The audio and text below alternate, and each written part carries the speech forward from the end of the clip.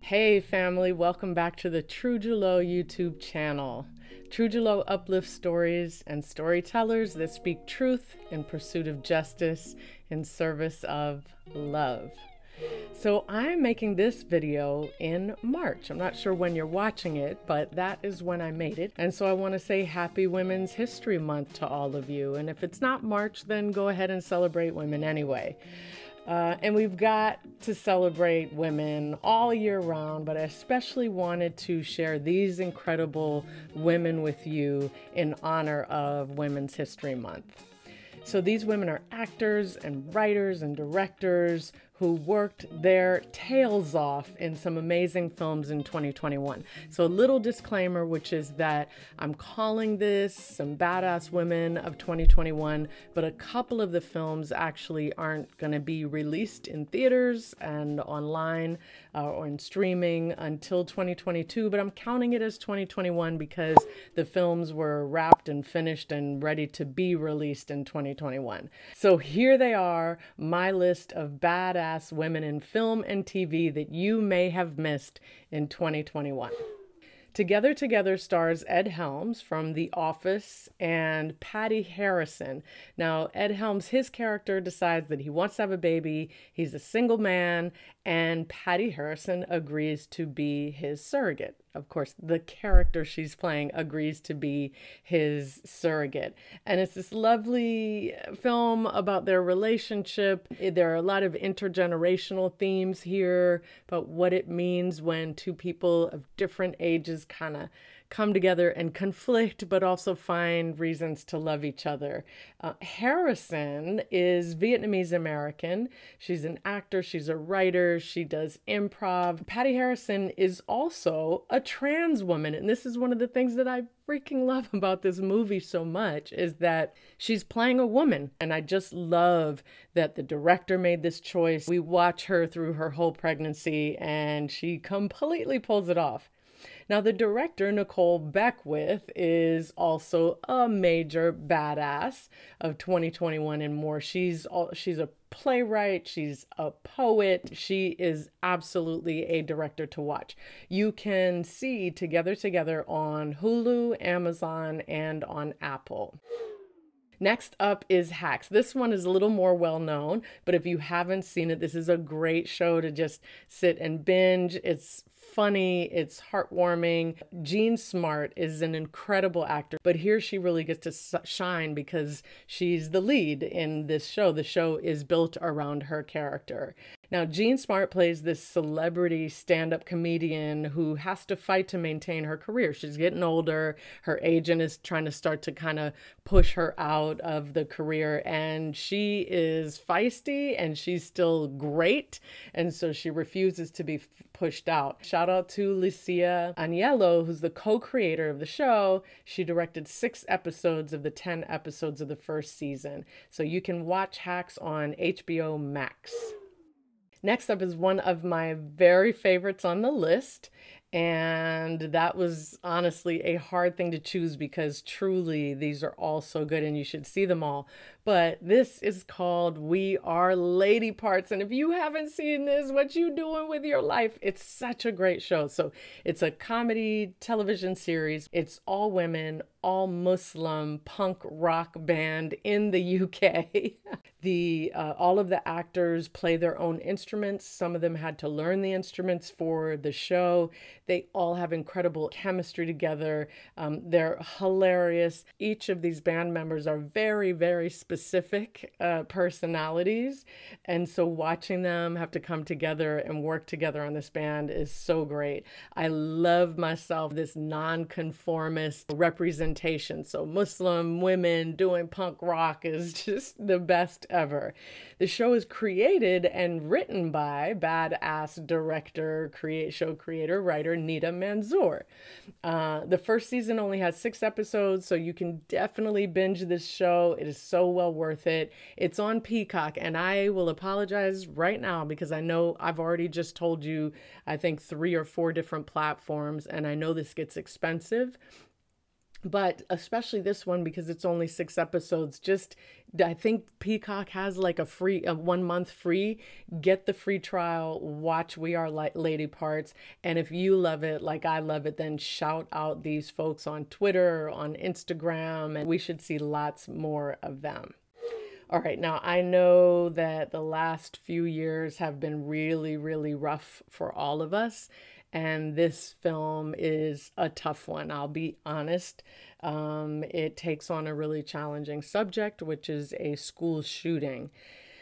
But it's really, really, really well done, and Martha Plimpton and Ann Dowd are incredible in it. If you are an actor, if you are a director, this one is worthwhile watching, even simply for the craft of it and watching how they give these incredible performances that are wrought with emotion and challenges. This really essentially takes place in one room where two couples whose children experienced a school shooting come together in kind of a mediation session. It is powerful. They bring these kind of very quiet, heart-wrenching, gut-wrenching performances and authenticity to this work. It is tackling a very tough subject, but you should watch Mass. I forgot to say the name of it. You've seen it on the video, but you can watch it on Amazon, on iTunes, and Google Play. All right, all of the incredible actors in this next film, all of the young women leads in this film had never been in a film before. And they are, rising superstars now because this film is Mexico's entry for the Oscars for the best foreign language film. And this film is called Prayers for the Stolen. And the fact that these young actors, that this is their first time and they're so good, they're incredible. But that obviously speaks volumes about the director, Tatiana Huezo. I am just getting to know about her, but I'm so glad I did from watching her work in this film. The film's adapted from a book, but really, truly, every moment that you're watching this film, it feels like it's cinema verite. It feels like you are a fly on the wall in a rural village in Mexico that is struggling with survival because the cartels are constantly posing a danger to them. The director, Tatiana Huezo, takes on this theme of kind of ordinary and good people living in places where risk and danger are always part of their daily lives. This is the kind of work she does in all of her films. And she captures the tension that comes with that danger and also the freedom that comes with people who choose to stay and live their lives and live joy every day. You can see Prayers for the Stolen on Netflix. Okay, now for another one of my favorites on this list. It's called The Novice. Now, I'm aware this may not be for everybody, but this thing is so well done. You will be exhausted and deeply inspired after seeing this film. You won't be entirely sure whether you like the protagonist or not, but you will definitely respect her. So The Novice stars Isabel Fuhrman, and it's called a psychological thriller drama. I am a little bit of a scaredy cat, so when I hear kind of psychological drama, or thriller, I don't always do well with that, but this one I could handle. So Fuhrman plays a freshman in college, and she decides to join the rowing team, and this is a woman who has always wanted to win. She is deeply competitive. She's been that way her whole life, although she's also had an experience that kind of left her hurt and harmed, and that left her wanting to win even more so. And she joins this rowing team as a freshman and decides that she's going to be the best rower on the team in her freshman year. It is a very intense film, and you watch Isabel Fuhrman completely transform herself in the character, transform her body. She puts everything into this role. Lauren Hadaway wrote it, directs it, and edits the film. This is her directorial debut. That is a badass right there. I, in fact, was so inspired by this film, I got myself a rowing machine. This film will inspire you, also make you think. If there's something that you're a little obsessive about, it might encourage you to think about that as well. You can see The Novice on Amazon, iTunes, Google Play, and Vudu.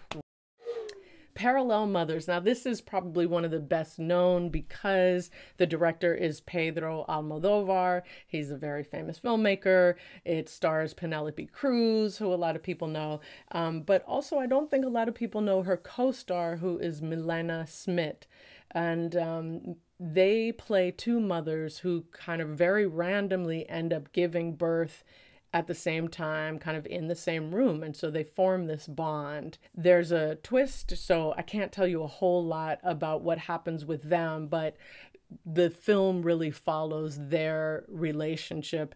And again, we have this theme of intergenerational relationships, both the conflict and the joys. And what I also love about this film in general is I'm a big fan of stories that use historical context to talk about our present moment.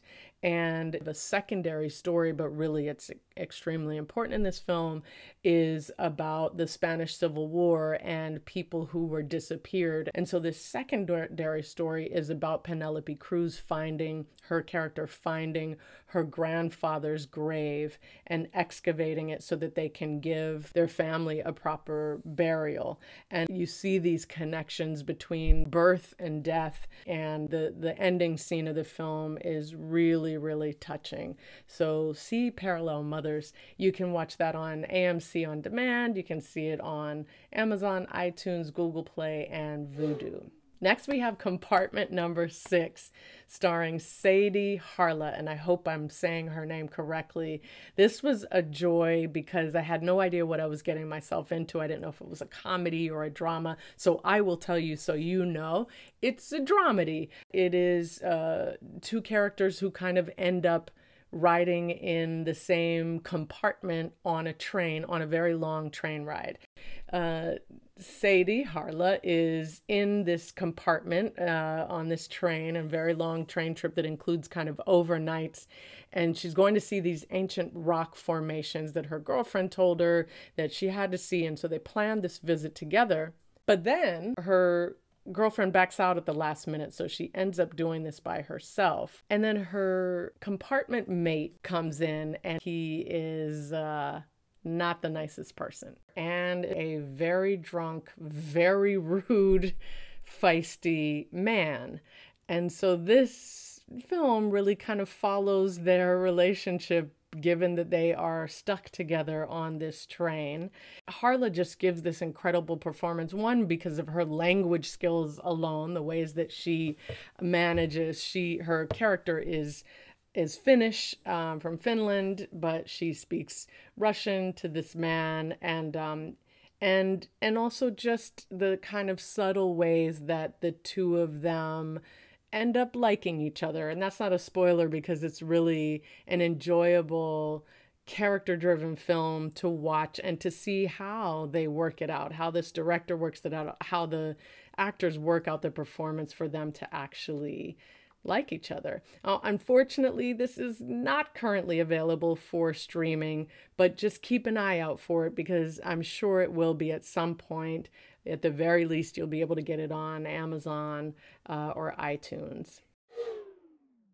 Now, this one, it's so hard for me that I didn't hear anything about this film, but I'm so glad to be able to tell you about it, and please see it and tell other people about it because this film should have gotten so much more buzz than it got.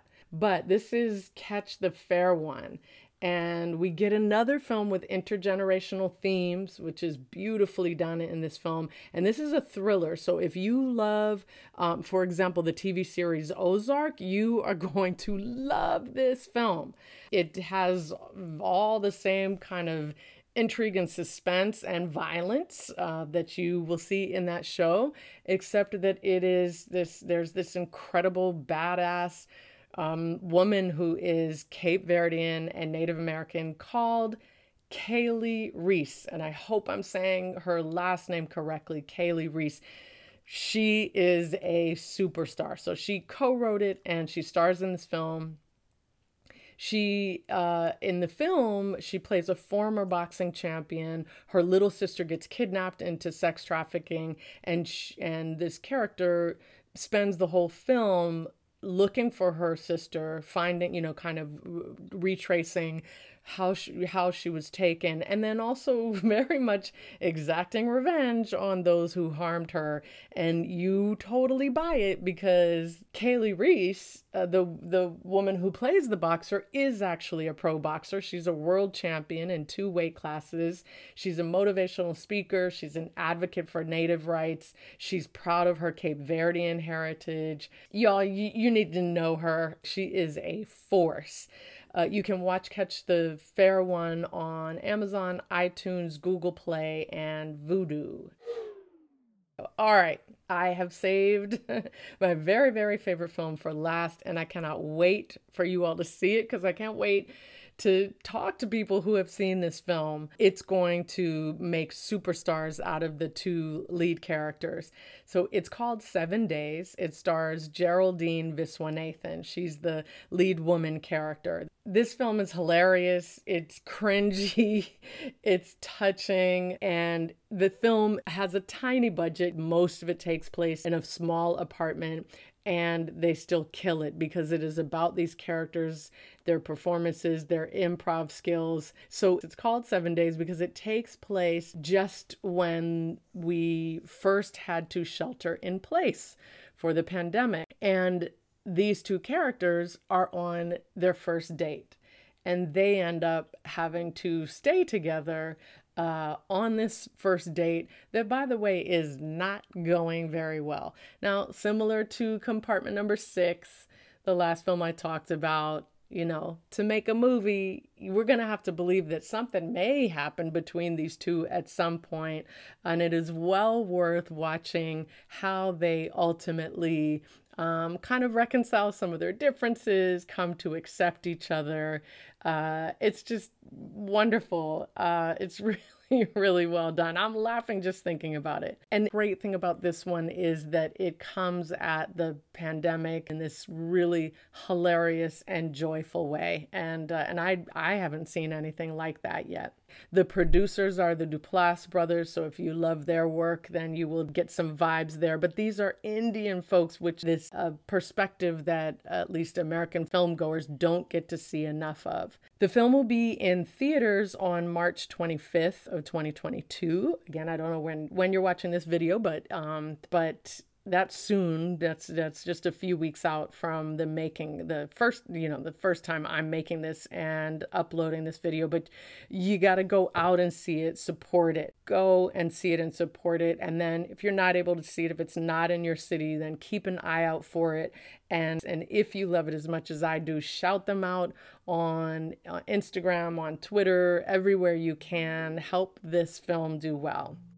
So thank you so much for watching this video, and especially thank you for going out and supporting these incredible women, these badass women who gave us amazing films, performances. They wrote, they edited, they killed it in 2021 and a little bit in 2022. So go support them and subscribe to the channel if you like what you see, and give it a thumbs up for this video and others. Leave comments if you want to have a conversation. I'd love to know what you think of these films if you've seen them. And my name is Fanchen Cox, and I will see you next time. Bye-bye.